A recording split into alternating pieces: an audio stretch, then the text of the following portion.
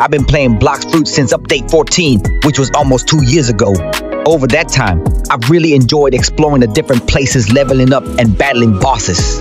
But now I've decided to quit playing Blox Fruits, at least for a while, and I want to explain why. For nearly a year, the developers have been teasing us with the dragon rework and sneak peeks of new places, but there's been no significant update. They mentioned a big update coming in February 2024, but even that has passed without any major changes. We didn't even get the Valentine's update that was expected. It's disappointing because so many of us were excited about these updates, but they still haven't delivered. The lack of communication from the developers makes it even more frustrating. We keep getting teasers, but no clear information on when these updates will actually happen. So for now, I'm taking a break from Blox Fruits. I'll be waiting to see if they finally release a new update. If they do, and it's worth the wait, I might come back. But until then, I'll be exploring other games like Minecraft, where I know there's always something new to do. Thanks for listening, and I hope this helps anyone who's feeling the same way. Bye for now, and I'll see you in my next video. Until then, I'll be in Minecraft, building and exploring new worlds.